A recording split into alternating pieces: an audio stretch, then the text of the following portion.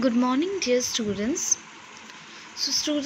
In the last class, we have finished revising your second chapter, that is cats, rats, and bugs in Borneo. So, after that, students, today we are proceeding towards reading one of the poem which has been included in this chapter only, and the name of the poem is Lines Written in March, and the name of the poet who has written the poem is William Wordsworth. Now, student, let me read out or recite the poem for all of you. Written in March. The cock is crowing, the stream is flowing, the small birds twitter, the lake does glitter. The green field sleeps in the sun, the oldest and youngest are at work with the strongest. The cattle are grazing, their heads never raising. There are 40 feeding like one.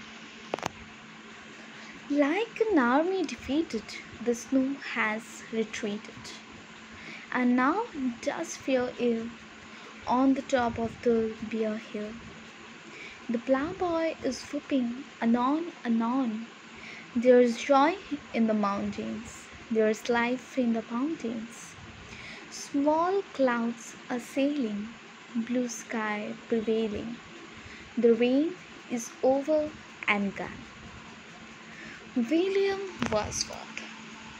So, student, this is the poem. Please recite at least once the poem at your home. This will enable you to improve your pronunciation. Now, student, let me give you the summary of the poem.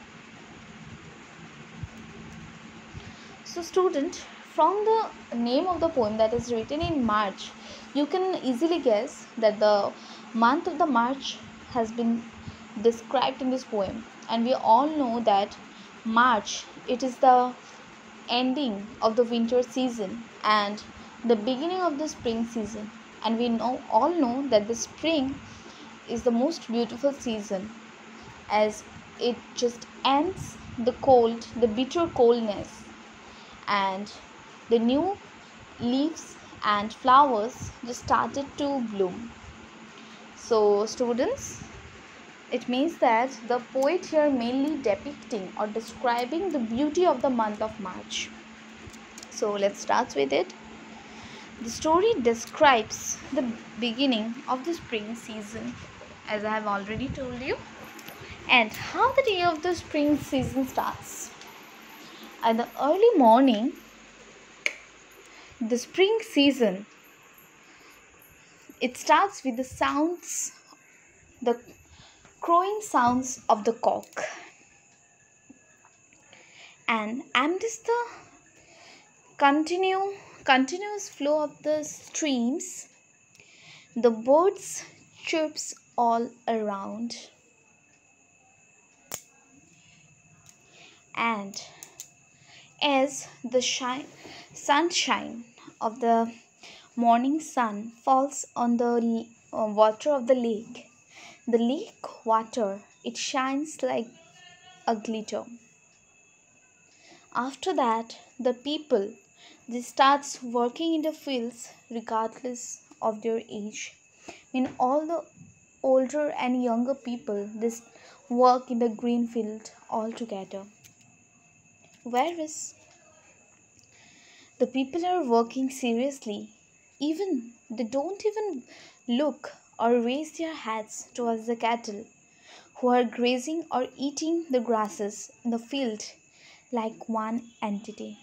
Student, all the cattle, there are about 40 cattle who are feeding all together as if they are just a one entity.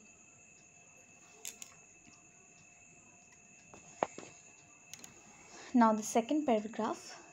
So, in the first paragraph, the poet describes the beauty of the morning of a spring season. Now, in this paragraph, he makes a comparison between the March or the beginning of the spring season with the ending of the winter season. So here he says, or he compared the snow with the defeated army as it went back, making a way for spring to take over the earth. And now the hills are bare or empty without the snow. And the plowboy is overwhelmed with the joy of spring.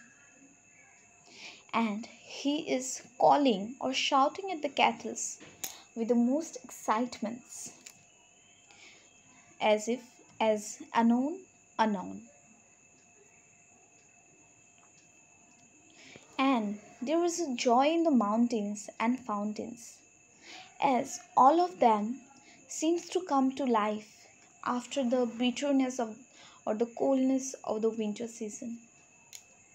And now the sky is clearly blue with large movement of some blue clouds on it. So student, this is the end. This is the main idea which has been described by the poet William Wordsworth in this poem. And I hope that you all have well revised the main ideas or the summary of the poem. Now students, let me give you the word meanings which I have found important in this poem, and they are twitter, which means chirping. Number B, glitter, which means shines with a bright and shimmer reflected light. Number C, grazing, which means a grassland suitable for sheep or cattle to eat the grass. Number D, feeding, which means give food to. Then defeated, which means having been beaten in a battle or other contest. Then retreated, which means gone back.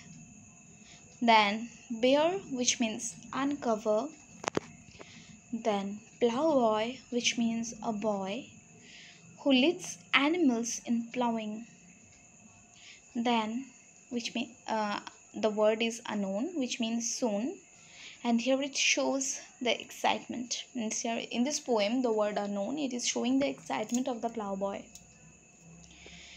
And the last one is prevailing, which means continuing to be. So student, these are the important word meanings from the poem. And if you find any other word difficult for you, you may ask me in the comment section below and I'll tell you the meanings of that word. So now student, this much will be enough for today. And today we have discussed only the summary of the poem and the important word meanings. And in tomorrow's class, we shall discuss about the poet and about some other important topics which I found important to be discussed in this revision class. So student, this is the end of our today's class, and I hope that all of you have well revised the poem as we have already done. And one more trick to understand the poem more accurately is, first of all student, please go through the main videos, as this is a revision video. So you just go through the main videos that I have made in earlier, means the earlier classes. You have to go on through the earlier classes first. Just always do one thing in case of the revision class, just go to the main classes of this topic, the topic of which we are going to do in the revision classes. So if you first look after the main videos where I taught you these topics for the first time, and after you just come to these revision videos, then you will be able to clarify your doubts, what the remaining doubts, and it will make your understanding much more better. And this is the trick. You just always remember one thing. First of all, you have to go through the all the previous videos, then come to the revision video. And student, for my subject, I have not made any of my videos private for your convenience. All are unlisted. You can go through my videos at any time. So student, with it here I am ending today's class, and again in tomorrow's class we shall meet with another important topic from this poem. Thank you so much.